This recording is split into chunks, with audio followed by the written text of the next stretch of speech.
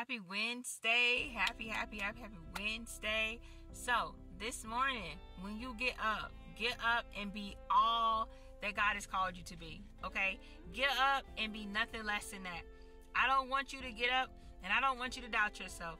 I want you to get up and I want you to be encouraged. I want you to get up and look yourself in the mirror and be reminded of who God has called you to be. I want you to get up this morning and I want you just to pat yourself on the back. I want you to just begin to pat yourself on the back so that you can remember who you are. See, sometimes we got to encourage ourselves. And at a very young age, I learned how to be my own cheerleader. I learned how to cheer myself on.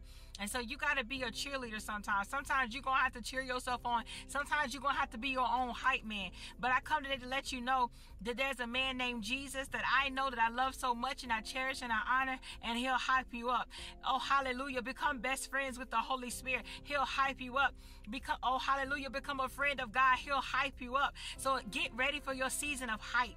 Get ready to be hyped up, not only by your Heavenly Father, but also those that are around you. So make sure that you are around a company of people that's going to hype you up. But make sure in the midst of the people that are hyping you up, make sure they can pray with you. Make sure they can fast with you. Make sure, hallelujah, make sure they can read the word with you, because in the hour that we're in, you're going to need some hyping, but you're also going to need your spiritual weapons as well. So lean not on your own understanding in this season.